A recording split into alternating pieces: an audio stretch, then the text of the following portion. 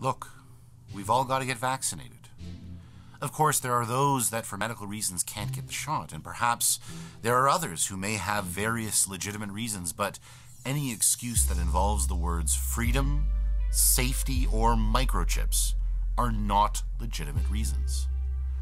We're often very careful to avoid framing anything in black and white terms, as most of us understand that real life operates in shades of gray.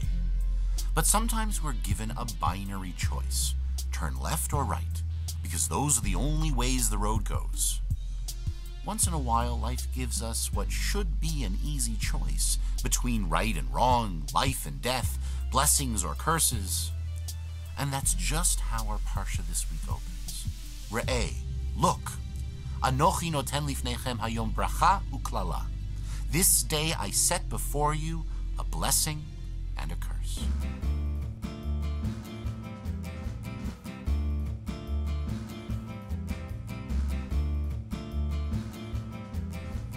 In Parshat Re'eh, we start really feeling how close we are to the end of the Torah. The first word, Re'eh, means see, as in see here. It's like saying, here's the bottom line.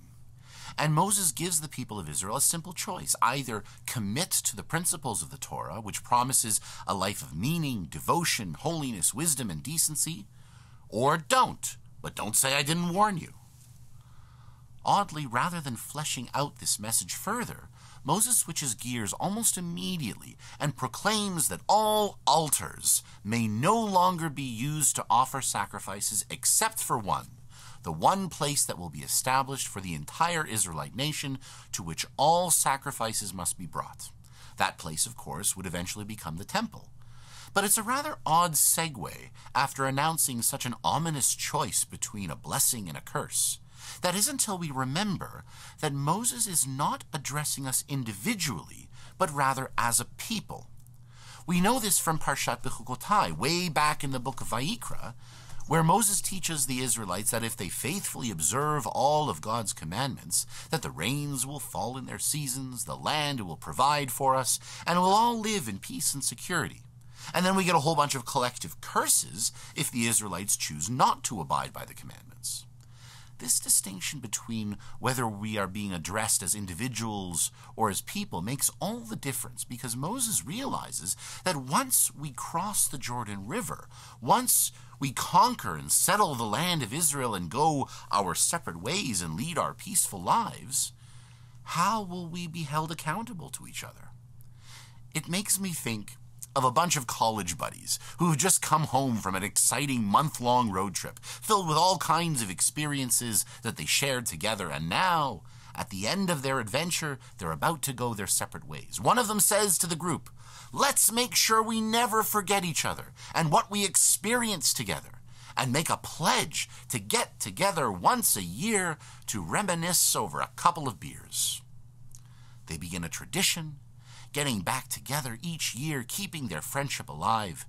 Through the years, as they get married, their spouses join the club, then their children and grandchildren, gathering together in order to reflect and simply be in each other's lives. By abolishing all other altars, Moses is forcing the Israelites to remain committed at least to each other, if not the Torah. That at least on the 3 pilgrimage festivals, the Israelites will gather once again as a people, just like they were once all gathered before Moses on the banks of the Jordan.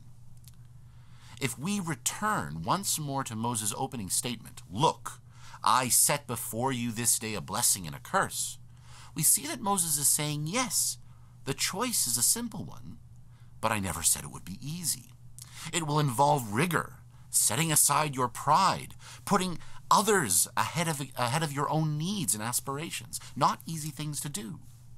And so, to help you out, we are going to establish a collective institution that will help remind you that you are part of a bigger picture, a community that you can rely on, just as they rely on you.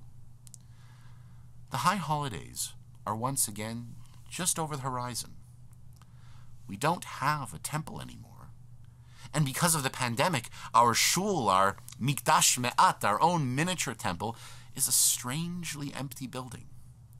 And that's exactly why we're working so hard to build our virtual community. Because even though we can't be with one another in the same physical space, the fact is that as long as we continue to support one another, as long as we continue to rely on each other, we continue to be a community. Rosh Hashanah is our big annual gathering, where bubbies and zaydis, parents, children, and grandchildren will come together to remember the ties we share as members of the Jewish people. And because we'll be doing it from home again this year, we've got whatever kind of beer you like most. Shabbat Shalom, and please make sure that you and all of your loved ones are vaccinated.